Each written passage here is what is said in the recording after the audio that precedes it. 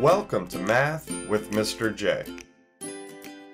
In this video, I'm going to cover how to convert 3/5 to a decimal. Now, when we convert a fraction to a decimal, we can divide the numerator, the top number of the fraction, by the denominator, the bottom number of the fraction. So for 3/5, we can set this up as 3 divided by 5.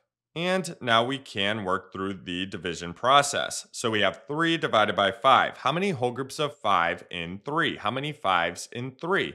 Well, we can't do that. So we need to use a decimal and a 0 in order to work through this. Once we have the decimal and the 0, bring the decimal straight up into where the quotient, the answer, will be.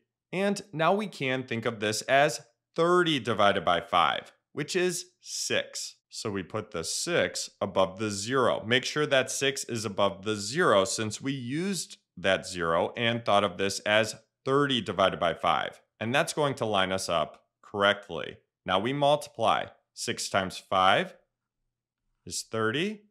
Subtract. 30 minus 30 is 0. Now we have a clean-cut 0 there at the bottom and nothing else to bring down within our problem. So we are done. 3/5 equals 6/10.